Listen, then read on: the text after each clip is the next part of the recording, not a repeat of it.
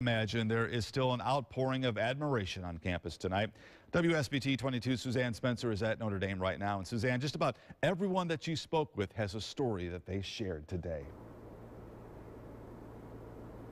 You can tell just by talking with people, Father Hesburgh was not just a priest, and he was not just a teacher. He was a part of instrumental moments of people's lives, not only on the Notre Dame campus, but the entire world.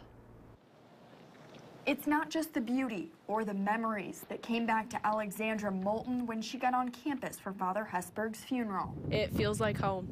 I come back here and it's, there's nothing that can describe it coming back as an alum.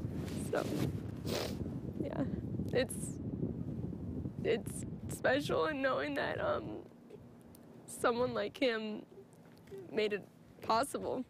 Father Hesburgh, known for his push to get women into Notre Dame and for his spirit with students. Patrick Graff used to read Father Hesburgh the newspaper each morning. His presence to each person that walked in that room and read it in the newspaper was really powerful, and you could just tell that he really cared about the students that went to this place. Some never met him, but felt a sense of pride and feeling of community permeating through campus.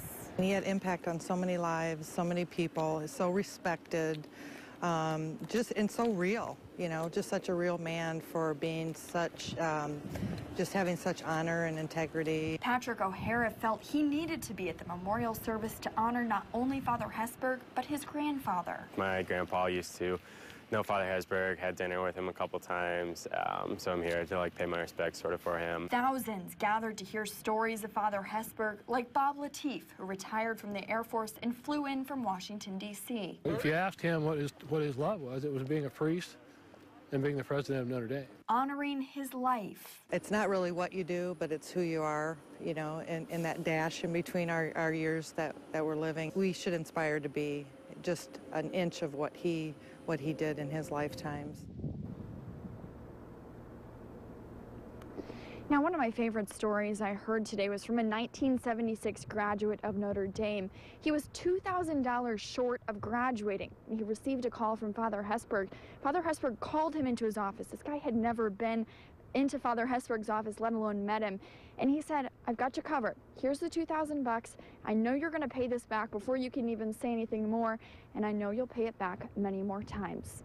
Reporting live from Notre Dame, Suzanne Spencer, WSBT-20.